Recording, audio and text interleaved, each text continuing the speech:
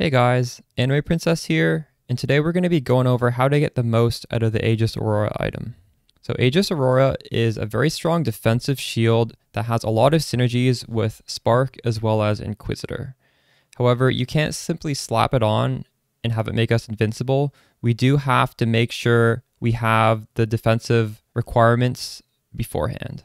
So let's go over the shield. This shield gives us a lot of attack block, gives us a lot of armor, and the important line on here is the second last one that says, recover energy shield equal to 2% of armor when you block. We can take from this that we want to have a pretty decent energy shield pool, and we want to have a pretty decent armor value.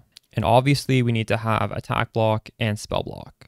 Now our build doesn't inherently have that much energy shield as we're going for armor bases to crank up our armor value.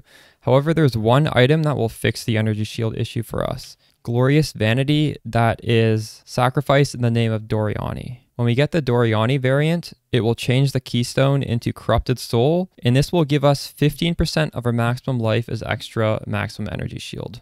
The other good node is Melding, which gives us 3% of maximum life as extra energy shield. Melding combined with Corrupted Soul gives us a ton of energy shield, and it should be enough for us to get great value out of the Aegis Aurora. So energy shield is solved fairly easily, but we still have to solve armor. Now I would say the magic number would be 30,000 armor, because 2% of 30,000 is 600 energy shield, and this might be between 1/3 and 1/2 of your total energy shield every time you block. And while you're mapping, we're going to be doing tons of blocks against enemy attacks and enemy spells. So our energy shield is going to be constantly chunking up by half. Right. So how can we easily get 30,000 armor? The first place to start would be trying to get item bases that have base armor. You can get a lot of base armor on gear. And Aegis Aurora is one of those items. Aegis Aurora has a ton of armor. So thankfully we're off to a good start with the Aegis Aurora, and just try and focus on armor on some other pieces if you can. Now as for auras, we're going to want to run Determination, which boosts armor quite a bit, as well as Defiance Banner. Now if you go Anomalous Defiance Banner, this will boost your armor even more.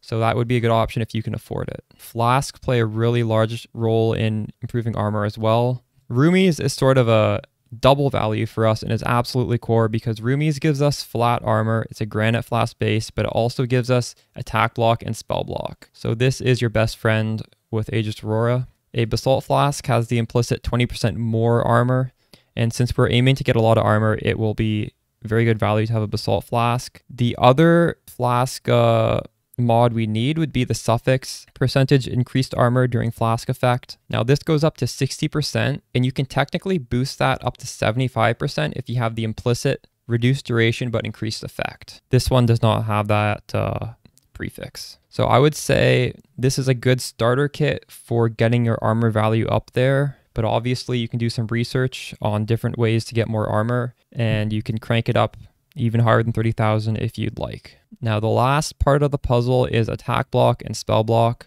This shield gives pretty decent attack block in itself. It gives 32%. Now as for on the tree, we can get attack block with the mastery right here, which is 1% chance to block attack damage per 5% chance to block on the equipped shield.